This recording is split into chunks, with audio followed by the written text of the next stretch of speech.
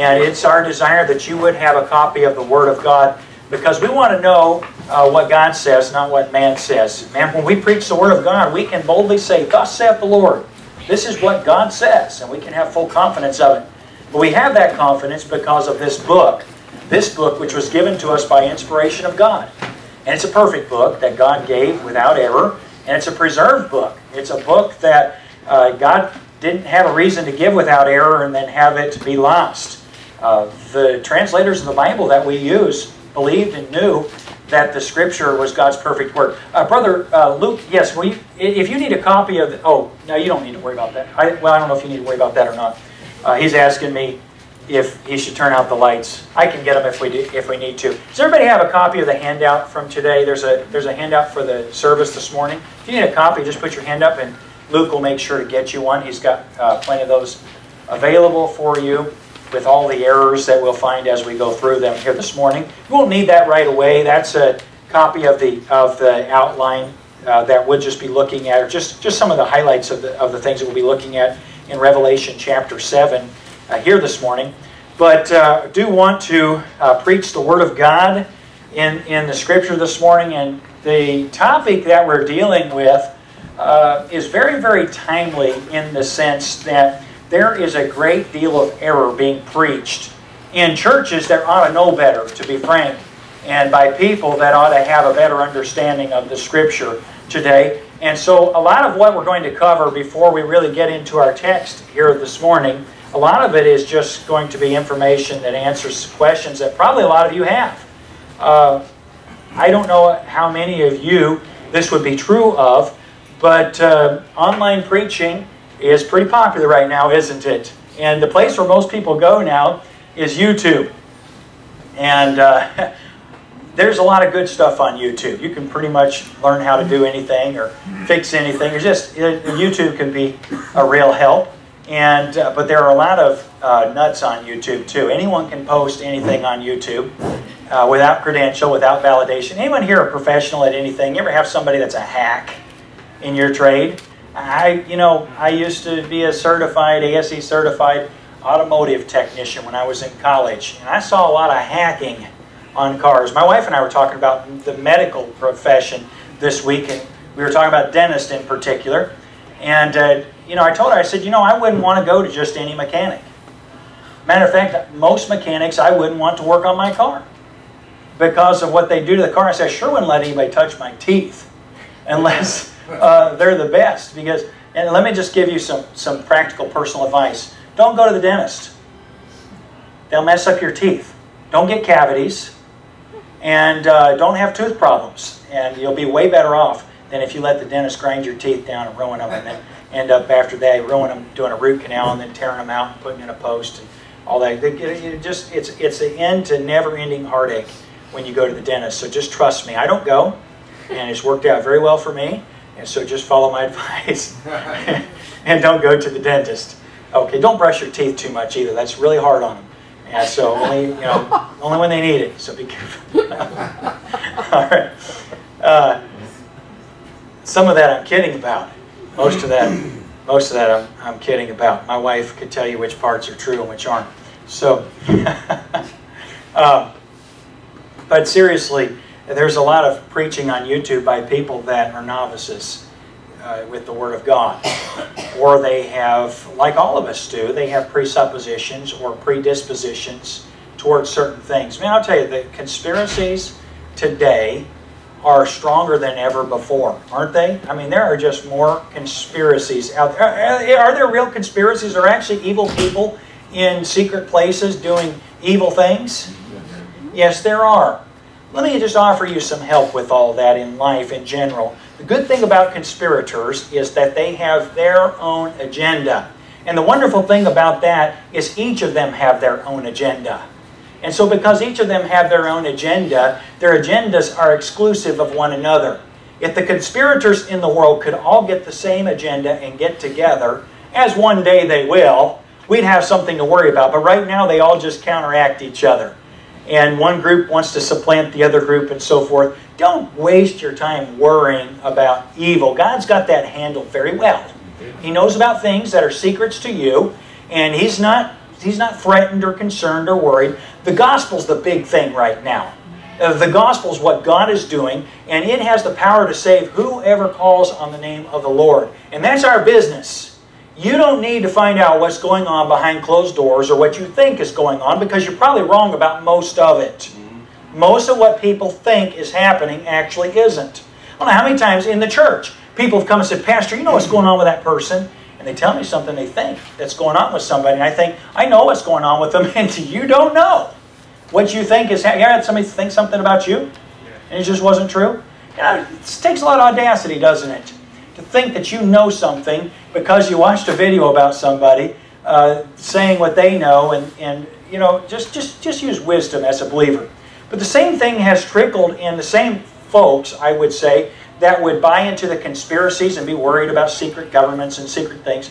They also dabble in theology. And I'll tell you a common thread of the conspiracists and the individuals who teach false doctrine is anti-Semitism. You hear me this morning? Listen to me carefully. A common thread or a common conclusion of conspiracy nuts and the same kind of individuals in the church is anti-Semitism, and it is very, very pervasive. It's very real, and God hates it, and God will judge us for participating in it. Let me just share some things with you this morning for qualification so you don't instantly veer off and say, oh, Pastor, I don't agree with where you're going with this morning. Let me just share a couple of things. First of all, salvation is, has been, and always will be by faith. Being of the ethnicity of national Israel does not make you a believer in God or Jesus. Does everybody understand that? How many of you know Jews that don't believe in God? Do you? How many of you know Jews that don't believe Jesus is the Messiah? Where did the first church begin? Jerusalem. Was it made up of Gentiles? No. They were saved Jews, weren't they? Christians, first of all, I've been bothered for years by ministries that focus on Jews, and I don't mind ministries trying to reach lost Israel. I don't mind that at all. That's wonderful. It ought to happen. But when they preach the gospel differently to the Jews, there's a little bit of a problem. You know, a Jew that rejects the New Testament also probably rejects the Old Testament of the Scripture. I've just found that those things are common threads. And so if you throw away the New Testament and really the light that it sheds on the Old Testament, you've just kind of cut half the Word of God out from under yourself along with the authority of it. And so let me just state unequivocally, without qualification this morning, that you have to be born again in order to be saved. Now, we'll see Scripture that deals with that with more clarity, but I just don't want you to take off and say, oh, Pastor's saying national Israel are God's chosen people and they're all God's people today. No, what I'm saying is that God has a plan. God has a plan for national Israel, even though today they're in unbelief. And I'm talking about unbelieving Israel. Believing Israel is part of the church. That's where the church got started, right? The church, my friend, was a new concept in the first century, and it was known by the Jews and Gentiles as a sect of Judaism until the Gentiles got saved in such great numbers, specifically at Antioch, that the believers began to be called Christians. Their identity became more with Jesus than with Judaism. You understand that this morning? Let me say a second thing this morning by way of qualification. Judaism as is practiced primarily today, matter of fact, let me not just say primarily, exclusively, Judaism as practiced today is not the worship that God prescribes in His law for Israel. Is it not so? There are a couple of important elements missing in the worship with Israel today. The first of which is a temple, a Levitical priesthood, sacrifices, the sacrificial system, and you know the replacement of that with Judaism today with the cleansing waters and the different things that are substitutes are not endorsed by the Scripture. And God never accepts anyone coming to Him as they perceive Him. Remember what Jesus told the woman, the Samaritan woman at the well? When she said, the Jews say we have to worship at Jerusalem at the temple, but our fathers worship here in this mountain. What did Jesus say? He said, God is a spirit, and they that worship Him, yeah, it's true, God's in the mountain, but when you worship Him, you have to worship Him in spirit and in truth. And the truth is that He said, worship me in Jerusalem at the temple. He doesn't have worship in high places. And so truth is what's involved. And so, like any false religion, when there is an intermixture of truth, it doesn't matter how much truth you mix in. If it isn't God's way, God doesn't accept it. Do you understand that? What's God's way for eternal life? Salvation is by faith in Jesus Christ. And it always has been. There are individuals that are all over the spectrum with regard to God's plan and God's past with Israel and the church. So today I want to begin by asking the question and answering before we get it. Well, let's begin by reading our text this morning so you can kind of see what evokes the question, or it helps where I see the need to cover what we're going to cover first. Let's go to chapter 7 of chapter 7 of Revelation. Let's just read down until we come to verse 10. After these things, notice the word after, that follows the chronology of Revelation, and we'll see that in a little while. After these things, I saw 4 angels standing on the 4 corners of the earth, holding the 4 winds of the earth, that the wind should not blow on the earth, nor on the sea, nor on any tree. And I saw another angel ascending from the east, having the seal of the living God. And he cried with a loud voice and to the 4 angels to whom it was given to hurt the earth and sea, saying, Hurt not the earth, neither the sea, nor the trees, till we have sealed the servants of our God in their foreheads. And I heard the number of them which were sealed, and there were sealed 144,000 of all the tribes of the children of Israel. Of the tribe of Judah were sealed 12,000. Of the tribe of Reuben were sealed 12,000. Of the tribe of Gad were sealed 12,000. Of the tribe of Asher were sealed 12,000. Of the tribe of Nephthalim were sealed 12,000. Of the tribe of Manasseh were sealed 12,000. Of the tribe of Simeon were sealed 12,000. Of the tribe of Levi were sealed 12,000. Of the tribe of Issachar were sealed 12,000. Of the tribe of Zebulun were sealed 12,000. Of the tribe of Joseph were sealed 12,000. Of the tribe of Benjamin were sealed 12,000. After this I behold, and lo, a great multitude, which no man could number, of all nations and kindreds and people and tongues, stood before the throne and before the Lamb, clothed with white robes and palms in their hands, and cried with a loud voice, saying, Salvation to our God, which sitteth upon the throne, and unto the Lamb. And now I always break off into Handel's Messiah in my head here, but we can't go there this morning. Let's go ahead and let's take this to the Lord and ask His help today. Father, please help us to understand the Scripture and to apply it as written, we pray in Jesus' name. Amen. Salvation unto... it starts going through my head. Handel's Messiah. By the way, I love Handel's Messiah. I don't really see it so much as a Christmas, but it's a masterpiece, and I enjoy it. Israel and the church.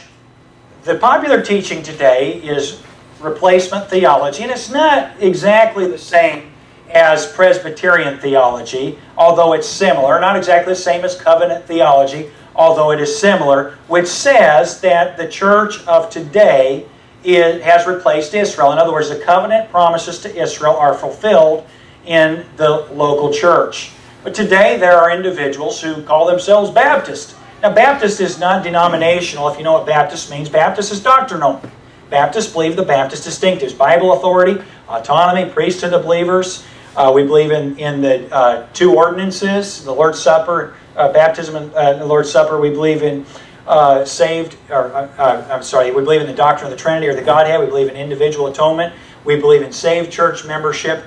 And I messed up by mixing the Trinity and the Trinity's the last one. The first one is the 2 ordinances. But the reality of it is that a Baptist, you could believe all those things and you could remove the title Baptist, but if you believe those things, you're what would have been called a Baptist by people who weren't Baptists.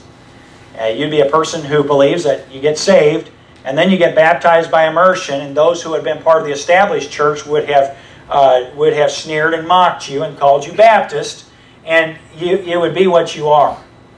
It's just sort of, it's just like calling somebody anything that you are. I could say to Charlie, man, you're a man. And I could say it like it's a term of derision, but he could say, yeah, I'm a man. You know?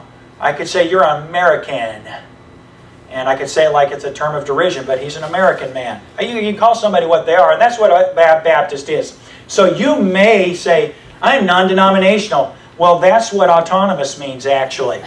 Autonomous means that you're not affiliated. Fort Lauderdale Baptist Church has church plants. We started Marathon Baptist Church, but now they're independent of us. They're autonomous. We don't make any decisions with them. We don't have anything. We were friends.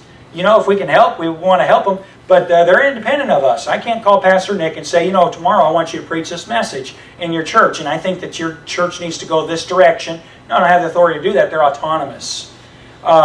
We have a church that's a ministry of Fort Lauderdale Baptist, Miami Beach Baptist Church. And they're not so autonomous right now because they don't have their own pastor and leadership. And the membership is largely comprised with a lot of us that go down and worship there and worship with a few there. They're not quite autonomous yet, but when they're an established ministry, they'll be autonomous. I haven't taken on missions or really developed a philosophy and a plan for the type of a church. I believe they're going to have a great addictions ministry in Miami Beach just on the basis of the kind of people that we're reaching right now. But I haven't begun any of that or really done a lot of that because it's not going to be my church.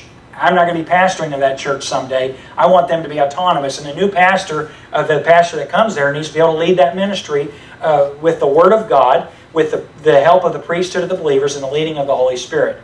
And so that's what we are as a church. But traditionally, Baptists have been called Baptists by people who are part of the organized church or people who have rejected particular things about the organized church. And we would call them reformers. They'd be individuals that tried to fix Catholicism. They wanted to reform or repair the problems with Catholicism. We know the names of a great deal of reformers, but there are names of many reformers who we do not know. The point of it is, though, the difference between what we would be as a church and what Baptists traditionally would be versus that would be that Baptists have never thought that you could fix Catholicism. Baptists have always just believed that the church is Acts. It's a church described in Acts. It's comprised only with believers. The organization is not the church. Individuals who are saved make up the church. They comprise the church, and in a local body, saved individuals comprise a local church. And so we've never recognized the overall institution of Catholicism. And so I'm glad if an individual recognizes that Mary should not be prayed to, the saints ought not to be venerated, that the priests don't have to be a go-between between us and God, and you could go down a list of grievances and doctrinal heresies of Catholicism, but the major doctrinal heresy or error of Catholicism is that it's an organization that claims to represent God. An organization does not represent God.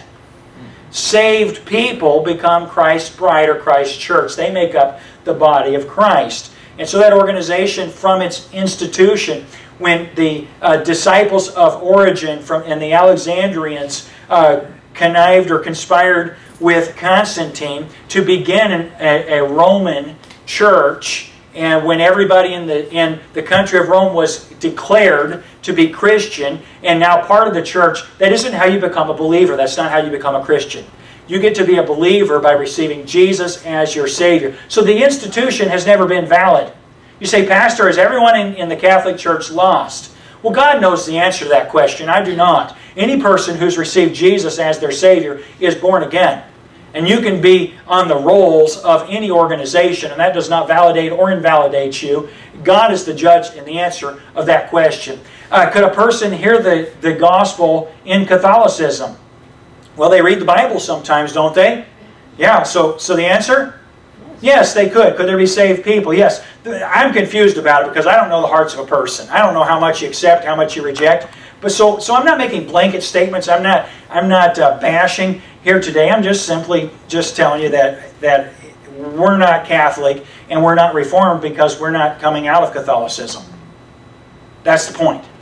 In other words, the church doesn't come out of Catholicism. We're not trying to reform anything. The Reformers got kicked out of Catholicism. If the Reformers today, if Reformed churches could accomplish what they wish, they would fix the problems of Catholicism, go back into it because they believe that the Catholic Church is the true church.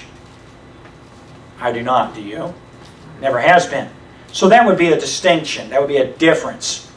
Reformed theology, though, replaces, and Catholic theology replaces the church, or replaces Israel with the church. And if you study carefully the New Testament of the Scripture, you just study it as exactly as it's written, we know that the New Covenant, the New Testament, the New Covenant that God was going to make, did not abolish all of the Old Covenant. God didn't get rid of Israel. God's divorced Israel according to Malachi.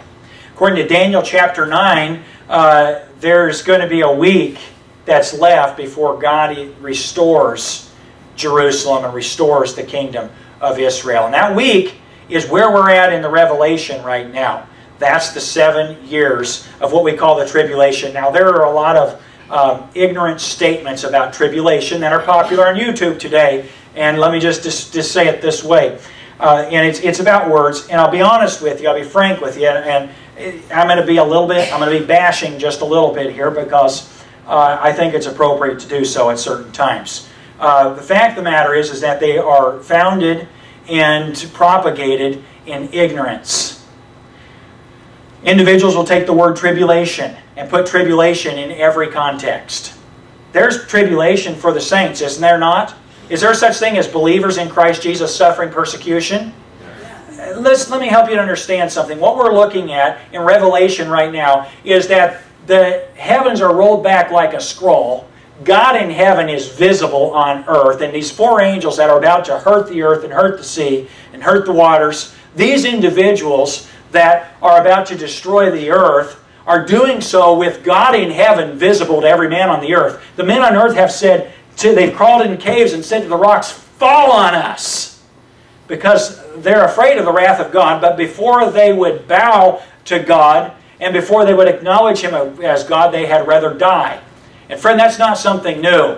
That's the way it's always been. There have always been individuals that rather than do it God's way, they'd rather die. Cain would rather die. He'd rather kill his brother Abel than offer the sacrifice that God wants. Remember God's response to Cain? "If thou doest well, why don't you just offer what I asked?" You know, the notion that Cain could not offer the right sacrifice to God is ridiculous. He very easily could have offered the same sacrifice as Abel. He could have traded Abel, his fruits, for a lamb. He could have offered a lamb. That's what God required, but he wanted to come to God His way, and God rejected it, and Cain, rather than bow, just killed Abel. You know, that's mankind's response to God many times. Is, "God, before I bow, I'd die before I bow to you." That's why it's important when we worship God to bow. There is something about the humility that it takes to bow before God in heaven that just rights us. It puts us in our place and puts God in His. Now, He's already there, but in our minds we get all out of sorts sometimes. Okay, so that statement about the tribulation, you know, that makes tribulation at the hand of man the equivalent of tribulation at the hand of God. My friend, there's a big difference. Listen, the Bible tells us not to fear what a man can do to us, right? But we're supposed to be afraid of what God can do to us. And that's what we're seeing in Revelation. That's where we're at in chapter 7. We're right in the midst of these 7 seal judgments that Daniel was told in Daniel 12 to seal up until the time. And now we see this is a future event that's going to take place when literally God is going to start judging the world and judging the wicked. And so these are the events that take place. So I want to ask the question, answer the question. I'm getting ahead of myself. I wanted to find just a couple more words. Here's some more nonsense that is spewed forth. I would accept the statement and endorse the statement that Judaism of today is not the worship of God which is prescribed for Israel in the law. Would everybody here agree with that? Judaism as practiced today is not the worship of God that was prescribed for national Israel through the tabernacle and temple systems. That's true, isn't it? Yeah. There are individuals that would take the word synagogue and create a teaching that the word synagogue is a Jewish word and it's a Jewish concept, and so synagogues are the synagogue of Satan. Every time there's a synagogue, it's the synagogue of Satan. I wonder why Jesus went to those, by the way, when He was on earth. The reality of it, the word synagogue, they say is a Jewish word. No, it's not. The word synagogue, for those that are so ignorant that they don't know what the word means, the word synagogue means gathering.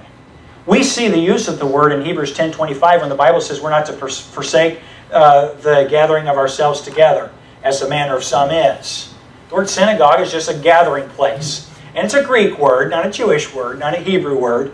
And some nonsensical false doctrine. If you haven't heard of it, don't waste your time learning what the false teaching about it is. But I'm just addressing it in case you've heard that argument, using synagogue as, God hates the Jews and God's replaced Israel with the church. And every synagogue is a synagogue of Satan. Synagogue's a gathering place. And in that sense, this is a synagogue here today, though it's not a public, not just a public meeting place like a synagogue in Christ's day perhaps would have been.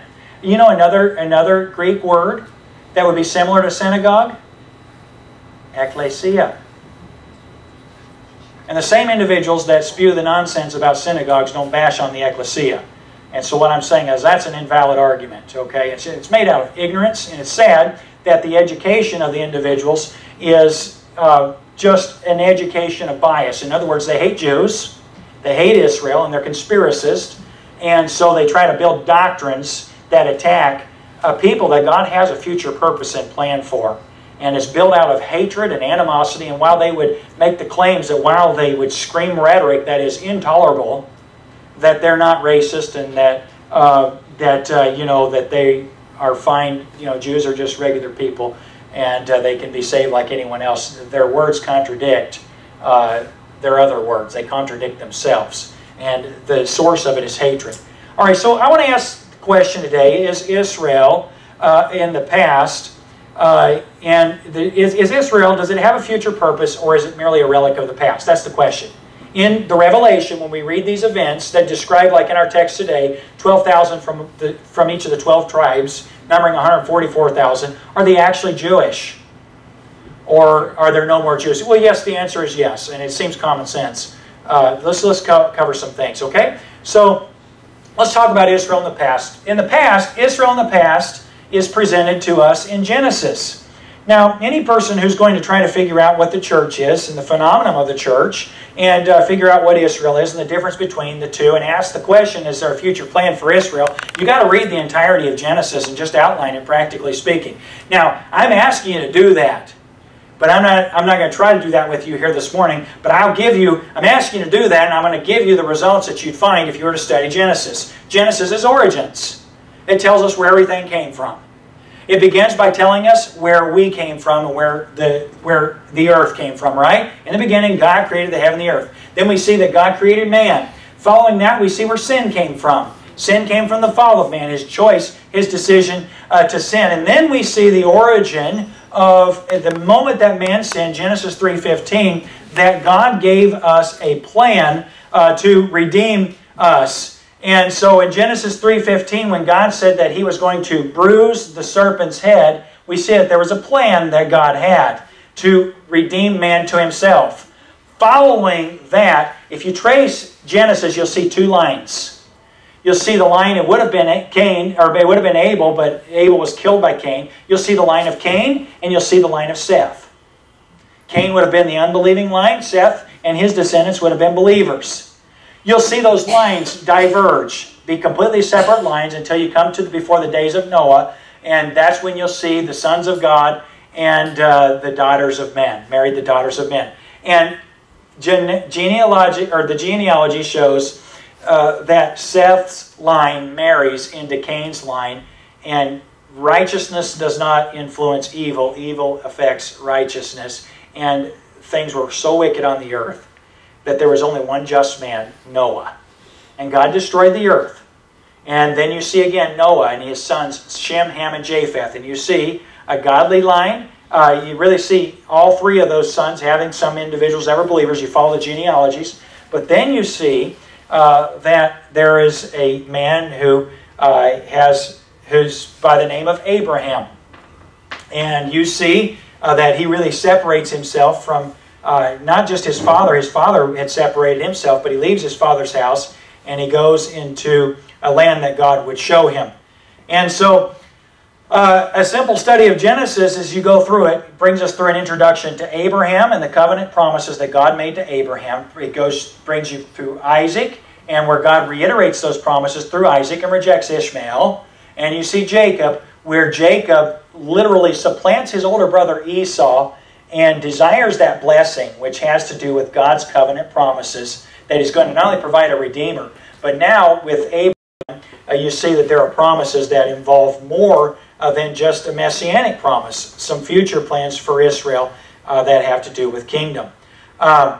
So a simple study of Genesis brings us to the conclusion that the seed of a woman will be revealed as part of the covenants that God made with Abraham, Isaac, and Jacob. Later on, you'll see a man by the name of King David, whom God makes some promises. We call those the Davidic covenant. And of course, I know there are other covenants. God made a covenant with Noah. God made a covenant with Moses and with the children of Israel. Many covenants that I'm not covering here today. But a covenant theologian today would say that the covenants that God made with these individuals and their descendants, which involved land as well as spiritual promises, and some of which were conditional and some which were not conditional. The Davidic covenant did not have conditions to it. But some individuals will say that the church has now received those promises. Those promises are to the church instead of Israel. And my friend, that's wicked, and it's nonsensical. Genesis chapter 15, and again, this PowerPoint will be available hopefully in a more complete format. Genesis chapter 15 is the Abrahamic covenant. He said unto Abraham, Know of a surety that thy seed shall be a stranger in a land that's not theirs, and shall serve them, and they shall afflict them 400 years. And then verse 14, also that nation whom they shall serve will judge, and afterward shall they come out with great substance. And thou shalt go to thy fathers in peace, but shall be buried in good old age. But in the fourth generation they shall come hither again, for the iniquity of the Amorites is not full. That, of course, is a covenant about the land of Egypt. That covenant was reaffirmed with Isaac, the Abrahamic covenant. Again, this is not everything the Bible has to say about these covenants. So just reading some things to you. I'm sorry if I'm boring you right now, but where we're going with this is important to getting there. And I hope that you'll just stay tuned and pay as much attention as you possibly can. In Genesis chapter, let's see. I'm sorry, the Abrahamic covenant was also confirmed with Isaac. And we see the Lord appear to him the same night and said, I am the God of thy father. Fear not, for I am with thee, and will bless thee, and multiply thy seed for my servant Abraham's sake. That's Genesis 26:24. And so it is reaffirmed with Isaac. And then it is reaffirmed with Jacob. Jacob went out from Beersheba and went toward Haran. He lighted upon a certain place and tarried there all night, because the sun was set. He took of the stones of that place and put them for his pillows, and lay down in that place to sleep. And he dreamed, behold, a ladder set up on the earth, and the top of it reached to heaven, and behold, the angels of God ascending and descending on it. So Jacob had this experience with God. And behold, the Lord stood above it and said, I am the Lord God of Abraham thy father, and the God of Isaac. The land whereon thou liest, to thee will I give it, and to their seed. Now let me pause here and give you a little caveat. There is a popular teaching today that Israel fully inhabited the land that God promised them. And that's never been the case. There's one verse in the Scripture where God talks about the way, the manner in which He gave the land to Israel. Like He just completely gave it to them. And it's the manner in which God offered it, not the scope in which it was occupied. It's never been fully occupied ever in history, in the history of the world. And that's a future event that's going to be fulfilled. Thy seed shall be as the dust of the earth. Thou shalt spread abroad to the east and the west and the north and the south. And in thee and in thy seed shall all the families of the earth be blessed. We could pause there and say it has always been God's intention not to exclusively redeem Israel at the loss of the other nations of the earth, but it's always been God's plan to use Israel so that the nations of the earth can have access to God. And that's a wonderful thing.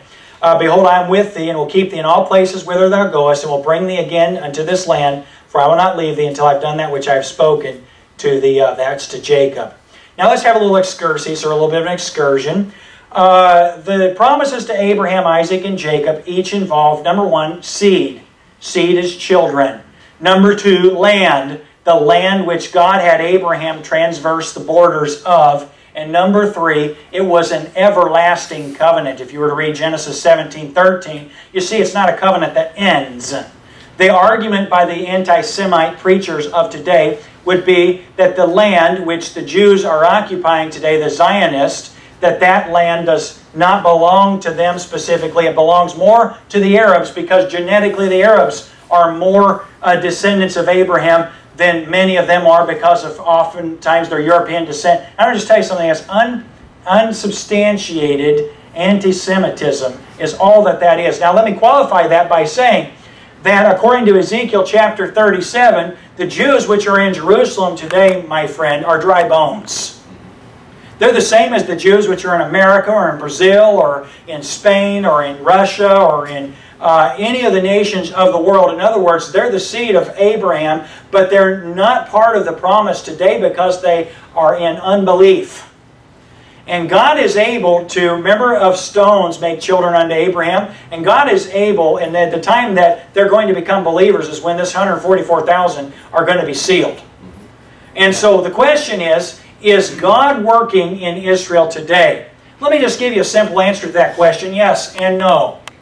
In other words, God is working by preparing a distinct people, by preserving, I should say, a distinct people who, though in unbelief, have not lost their identity as the children of Abraham. One of the most supernatural evidences that there is a God is that in every single generation from Abraham forward, there have been attempts to stamp out the seed by unbelievers who hate them only because of God's promise, not necessarily because they're godly. There have been holocausts in every generation. And God has not allowed national Israel to be wiped out. Even unbelieving national Israel. Do you hear me this morning? See, the Israel that's part of the church, God's got track of all of them. You know, here's a question. I won't have time to answer later. I'll just mention it to you now. Here's a question. The 12 tribes. Where are the 12 tribes and how are they identified? You know what my answer to that question is? I don't know, but God does very well. God knows who's who and what's what. And when He numbers the 12 tribes from every tribe, He's got it very well handled which tribe they come from. As late as the 1st century of the early church, individuals knew what tribe they were from. We know what tribe Joseph was from, don't we? We know what tribe Paul was from, don't we? Paul's tribe of Benjamin. Joseph was of the tribe of Judah. Jesus was of the tribe of Judah. And you and I, as adopted children of Jesus Christ, have gotten the position of descendants. We're Judah. We're from the tribe of Judah. You want to know what tribe you're from as a believer? And you could study Galatians and Colossians. And you can see that very, very clearly in the Scripture through the adoption. And so, does God know who's who and what's what? Yes, He does. He's very aware of, and so you say, well, we've lost track. You know, through the diaspora, the dispersing after 70 AD, we've lost track of who all the Jews are. You have, but God hasn't. And this situation is well handled. And yet, national Israel has retained her identity very well, hasn't she? You can go to any community in the world and you can find God's people, the Jews. And I'm not talking about believing Israel. I'm talking about unbelieving Israel. They've retained their identity and their ethnicity. There's another nonsensical concept that I don't have time to cover. If you ask me about it later and I can remember what I'm talking about or what I was mentioning, I'd be glad to share it with you. Okay? It's an everlasting covenant. The Davidic covenant. Let's just go over a couple of things. Here's some scriptures for you. By the way, the PowerPoint will probably, once it's edited a little bit, be on our YouTube. And you'll be able to access it there. But if you want to jot those scriptures down, you could go there. The Davidic covenant was reaffirmed. It reaffirmed aspects of the covenants with Abraham, Isaac, and Jacob. And it had messianic promises that David's seed would sit on the throne forever. And then we would actually see some of these verses. Let's read them. Behold, the days come, saith the Lord, that I will raise unto David a righteous branch, and a king shall reign and prosper, and shall execute judgment and justice in the earth. In his days Judah shall be saved, and Israel shall dwell safely. And this is his name whereby he shall be called, the Lord our righteousness. Who is that seed? Well, that's obviously the Christ, isn't it? It's prophecy of Christ in Jeremiah 23, verses 5 and 6. Jesus Christ fulfills the prophecy about the seed of David. For unto us a child is born, and unto us a son is given, and the government shall be upon his shoulder, and his name shall be called Wonderful Counselor, the Mighty God, the Everlasting Father, the Prince of Peace. That is not David, that is Jesus. Of the increase of his government and peace there shall be no end, upon the throne of David and upon his kingdom, to order it and to establish it with judgment and with justice from henceforth, even, what's those next two words? Forever. My friend, David's throne is not established forever at this moment, is it? It's not. The zeal of the Lord of hosts will perform this. Okay, here's some more prophecy from Isaiah. There shall come forth out of the root, a rod, out of the stem of Jesse, and a branch shall grow out of his roots. I apologize if that's too small for you to read, isn't it? This is Isaiah chapter 11, verses 1 through 10. I'm sorry. Our backward is so technology. Now our technology is so backward. Our screen isn't working, and we don't have Wi-Fi where I usually use it on my phone, and I could put the projector in perspective. If you'd like to buy us a good 55-inch screen so we could set things up here, that'd be fine. Till then, get some binoculars or something. All right. In verse 10 of Isaiah chapter 11, "In that day there shall be a root of Jesse, which shall stand for an ensign of the people. To it shall the Gentiles seek, and his rest shall be glorious." Christ fulfills these prophecies. The angel said unto her, this is in Luke 1, that "Fear not, Mary, for thou hast found favor with God. And behold, thou shalt conceive in thy womb, and bring forth a son, and shall call his name Jesus. He shall be great, and shall be called the Son of the Highest. And the Lord shall give unto him the throne of his father David." Again, that's a fulfillment of that same prophecy. I'd like to talk about Israel in the present. What is Israel in the present? Israel presently is described in Ezekiel chapter 37 as dry bones. Dry bones without sinew, without flesh, and without life in them. And the question that God asked Ezekiel in chapter 37 of Ezekiel is, can these dry bones live? And Ezekiel's question is, "O Lord, thou knowest." You know, God. And then God actually says, "Prophesy to them." And he prophesies to them, and flesh comes on them, sinew comes on them, but they're not living. And then prophesy again, the wind comes in, the breath comes in, and they are given life. And Ezekiel is helped to understand that this is spiritually dead Israel who has the bones. And even could have flesh, or even could have sinew. And you know something, what's going on in Jerusalem could be flesh and sinew. Now, I'm not naive about God's chosen people according to the flesh. I know that per capita homosexuality is #1 in Tel Aviv. The highest percentage of homosexuality and sexual perversion in the world is Tel Aviv. Witchcraft, #1 in Tel Aviv. And you can talk about the wickedness that goes on with the unbelieving Israel today, and I would say I'm fully aware of that. They're not born again, they're not saved, they're acting like unbelievers. But God's got a plan for Israel. And there's going to come a time that unbelieving Israel, at least 144,000 of them, are going to believe. You know, were your parents saved? Your parents saved? What if God rejected your parents? Wiped them out? Well, you'd never been born, you'd never been a believer. You know, ungodly parents can have godly offspring. Unbelieving parents can have believing offspring. And the notion that unbelieving Israel does not have children. Listen, don't we all know, don't we all have Jewish friends that have been raised in Judaism and become believers in Jesus? Sure. I've never been in a church that doesn't have saved Jewish believers who now have their identity with Christ's church because it's the plan He's working today. God saves Jews, same as anybody else. But the notion that God hates national Israel or has no future plan for her, my friend, is hateful. It's hateful and it's unacceptable. It is wicked to the nth degree, and I don't have words for it, but God does. God will deal with it. God will judge it. You better watch out. You better watch out buying into hatred toward Israel. Israel's present, you'd have to read Ezekiel 37, you'd understand what Israel is today. God's cast her aside, but she has a future plan. You can read Romans 11 and see the fulfillment of that. Israel's future. This is Ezekiel chapter 47. And I want to read this, and I want you to pay attention to it. This is where my planting my sequoia tree is going to come in to good effect, okay?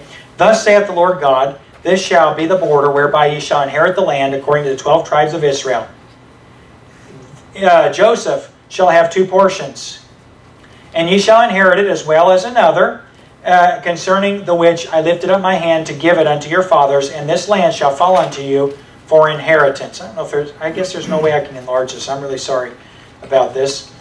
"This shall be the border of Israel toward the north side from the great sea, the way of Hethlon, as men go to Zedad. Hamath, Beros, Sibrim, which is the border of Damascus, and the border of Hamath has Hazar Hadakon, which is by the coast of Haran, and the border from the sea shall be Hazar Enan, the border of Damascus, and the northward, and the border of Hamath, and this is the north side. And the east side ye shall measure from Haran, and from Damascus, and from Gilead." Okay, we go through these measurements. Let's go down to verse 21. So shall ye divide this land unto you according to the tribes of Israel. Now, What scripture? that's Ezekiel 47, Patty. And you know what I'm talking about, don't you? Individuals that say that Israel's already fully occupied the land. But Ezekiel's in the captivity here. This is a future event from this point in time. And so, yeah, this is a passage of Scripture I don't hear the anti-Semites referencing in the Scripture. They've torn it out of their Bibles, or they just read past it very, very quickly. Verse 27, And it shall come to pass that ye shall divide it by lot for an inheritance unto you, and to the strangers that sojourn among you. Who might these strangers be?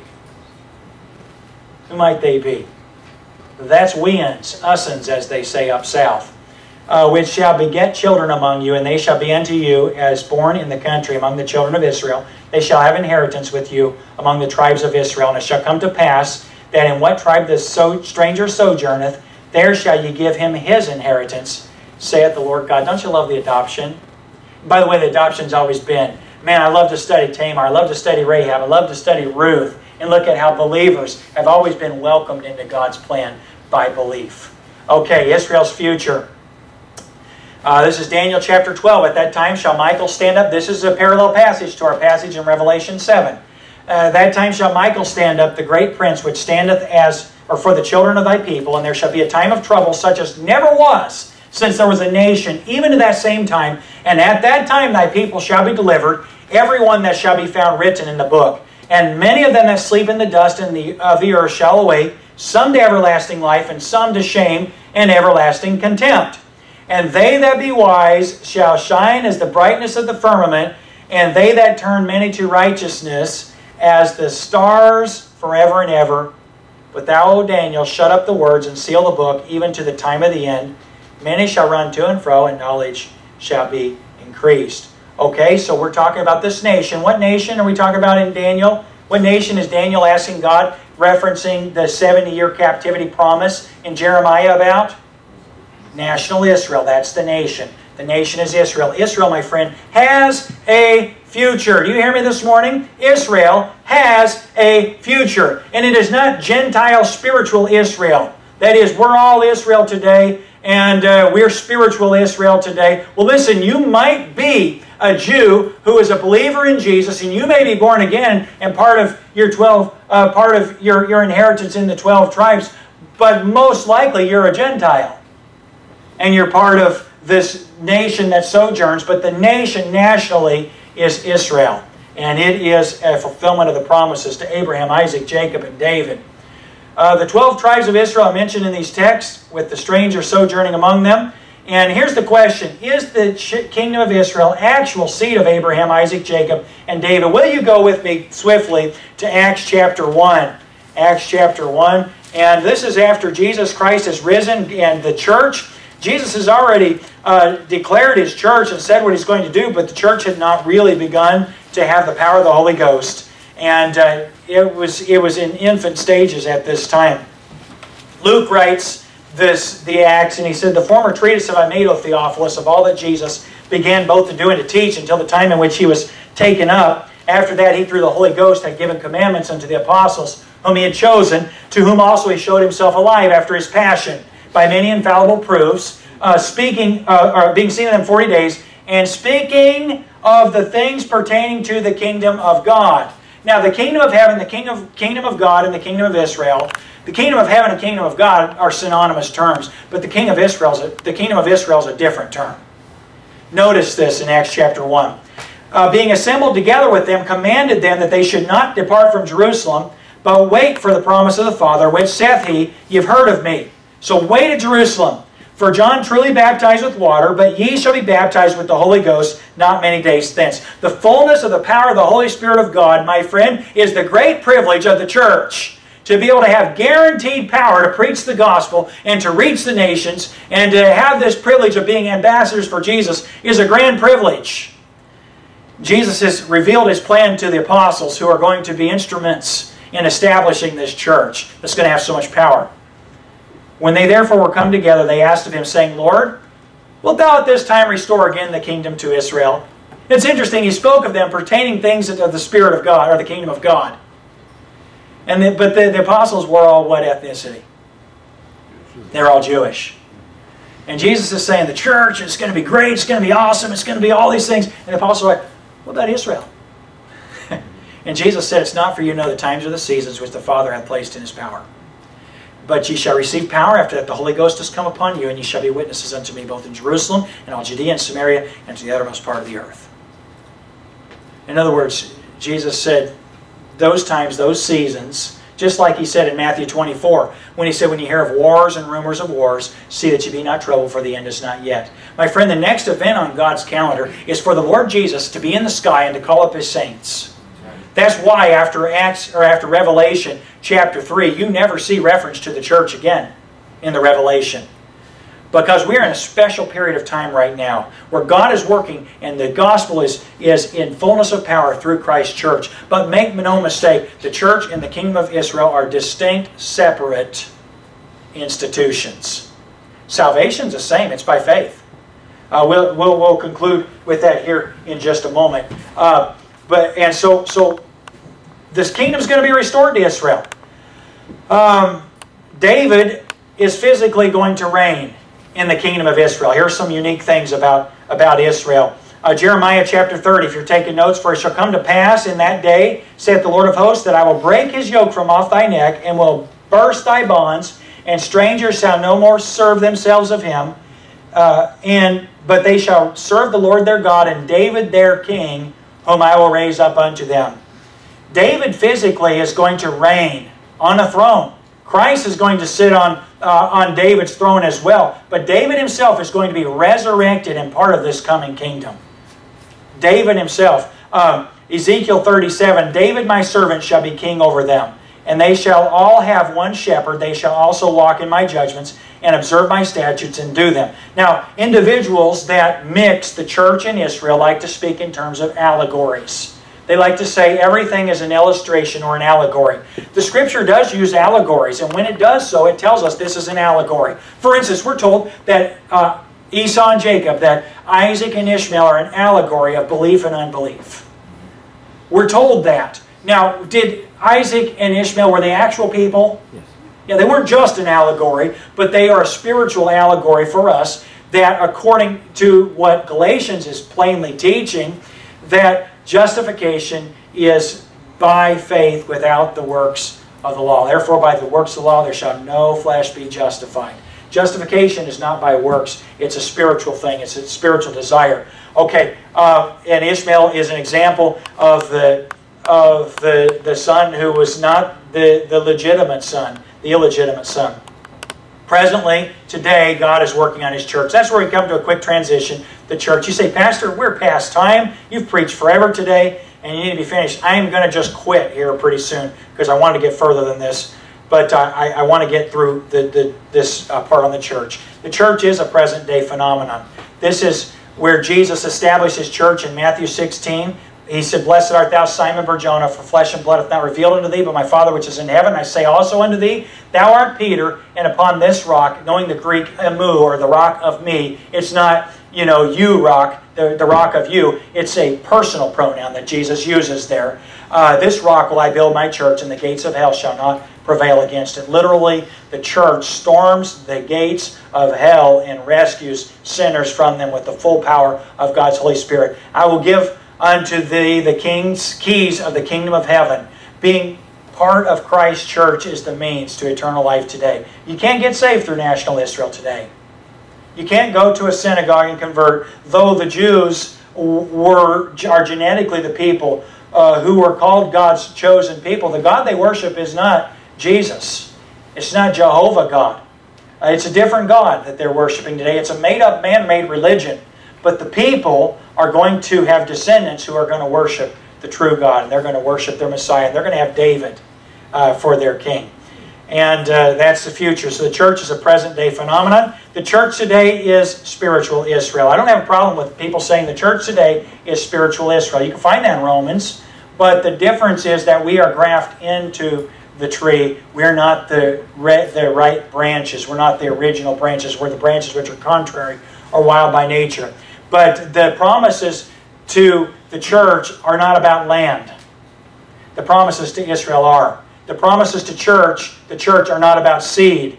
The promises to Israel are. Do you see the distinct difference between the two?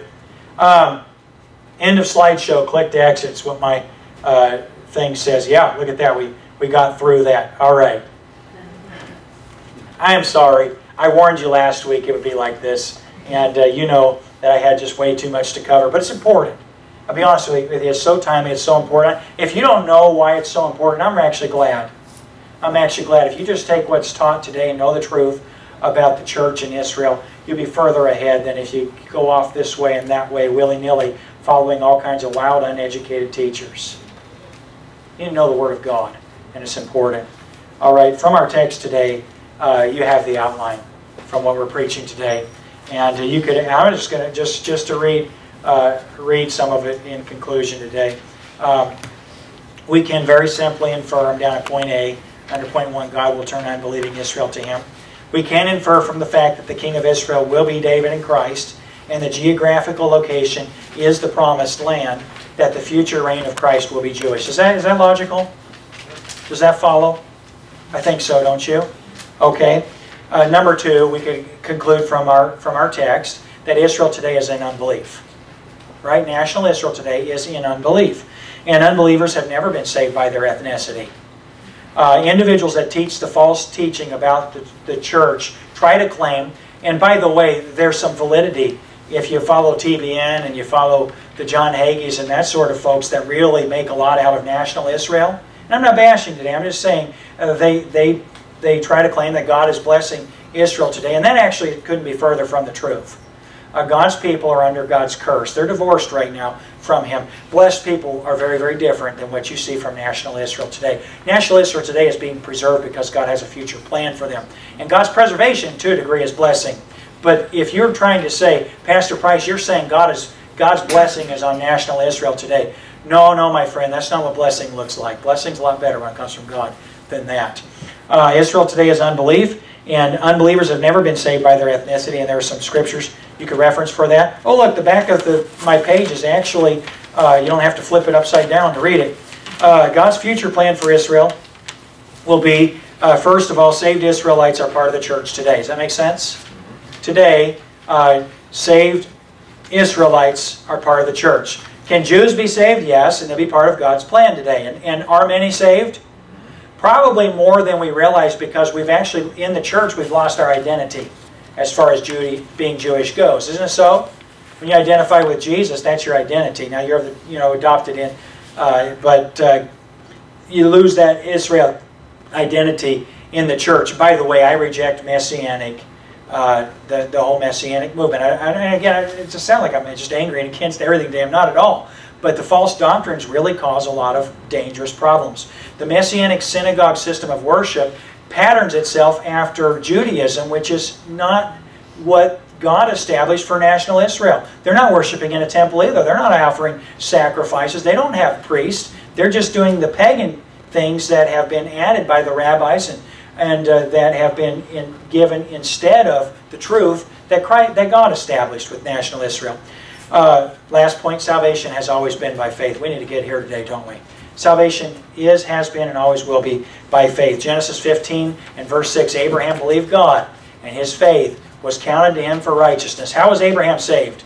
Because God elected him and gave him a promise? No, Abraham was saved because he believed God.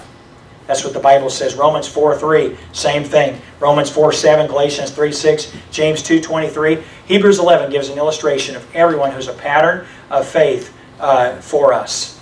And then the last thing I want to point out today, and this is some good people that I know that would teach that if you don't get saved in the church age, it'll be too late. And friend, that's not true either, because we see 144,000 people in our text today that have the seal of God on their foreheads because they become believers in Jesus Christ. What do we draw by way of conclusion then today? Well, a lot of things actually, but the thing that we ultimately draw really reflects more on God than it does on the church or Israel, doesn't it? I love that song we sang earlier. Do you remember that song that says, "A glorious church without spot or wrinkle"? You ever been in a church that seemed like that? I missed that experience a little bit. But God's not naive about His church, is He? He knows exactly what we are. He knows our weaknesses. But He knows what we can be by His grace. And ultimately, God is going to present Himself to us, a glorious church without spot or wrinkle. The means to that, first of all, is through the blood of Jesus Christ. Here this morning, you know, you might claim your nationality and say, I'm special in the eyes of God. You're special because Jesus died for you, not because of what you're born as. You're born a sinner, and that makes you in special need of the death of Jesus Christ in your place. Jesus died and took our judgment. And my friend, what a wonderful thing that God loved us enough to sacrifice His perfect, sinless Son for us. God has a future plan. Right now, God is working in the church, and it has the gospel. We are ambassadors for Christ in this church, and we have a purpose. We're going to be part of this future plan God has, either as a Jew or as who's a believer, or as a Gentile who sojourns in the land. We're going to get to see all this unfold. At the end of the chapter, in chapter 7, you saw the saints following after the Lord Jesus, having washed their robes, and their robes that were white. We saw previously they were washed in the blood of the Lamb. That's us. And I'm looking forward to that day. But the next event on God's calendar is for Jesus Christ to be in the sky and to call us up as saints. And friend, we need to be living in light of His coming. You know what Mark concluded when Jesus shared the answer to those questions? He said, what I say unto you all, I say unto you all, watch. He said, watch therefore, for you know not what hour the Son of Man cometh. And Jesus is coming, my friend. He's real. And this message today, it doesn't need to be a debate about, you know, Israel or the church, or, you know, it's not intellectual, my friend. It's actual. We're supposed to preach the gospel in light of what we've seen. We need to have our theology straight, or we can preach another gospel. And that's what it becomes. We don't want to preach a gospel which is another. I hope that's a help to you. I'm just going to conclude the service right there today and leave you in stunned silence, saying, will He ever be done? Yes, let's pray. Father, thank you so much for the opportunity to go to the Word today. And Lord, it's rich. There's so much in it. And I feel so inadequate as a preacher to try to share everything that can be shared, especially with limitations of time. And God, I pray that you just be gracious to us in this and increase our understanding and help us to believe the truth of your word. We ask for Jesus' sake. Amen. Amen. You're dismissed.